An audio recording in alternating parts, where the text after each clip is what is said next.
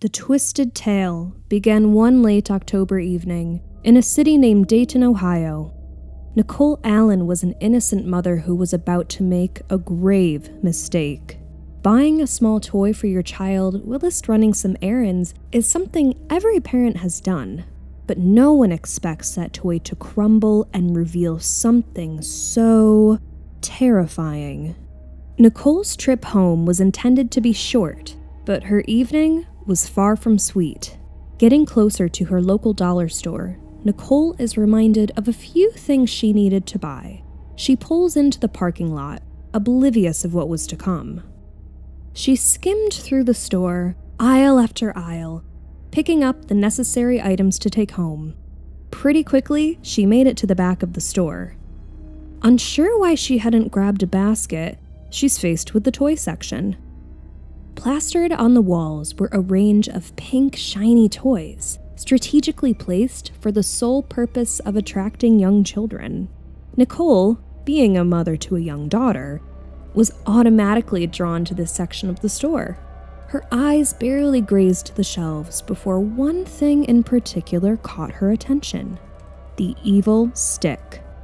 It was a coral pink 5-petaled wand. The center had a foil-like mirror that distorted the faces of whoever dared to look within. The packaging was a thin piece of cardboard. Painted on it was an image of an anime character. The over-exaggerated facial expressions made it difficult to look at for too long. The message printed below promised to send out wonderful music. What Nichole didn't see was the yellow and pink graffiti design with the words Evilstick. It was so perfectly blended in with the colorful packaging, she didn't give it a second thought. She scooped it up and made her way to the cash register and checked out. After returning home, Nichole noticed the Evilstick states it is for ages 3+. In a split-second decision, she decided that the toy will be fine for her daughter and will keep her occupied for a while. She takes the stick out of its packaging and hands it to her daughter. She quickly discovered that was a horrible mistake.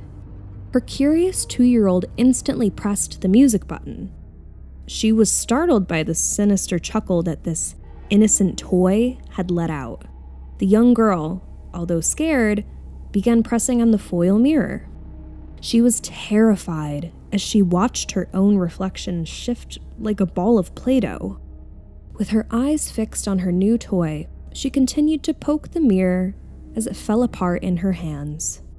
As the distorted mirror tumbled to the ground, the young girl began to cry, not because her toy had broken, but because of the immoral photo she had uncovered. Nichole, hearing her daughter upset, goes to comfort her and see what the problem is.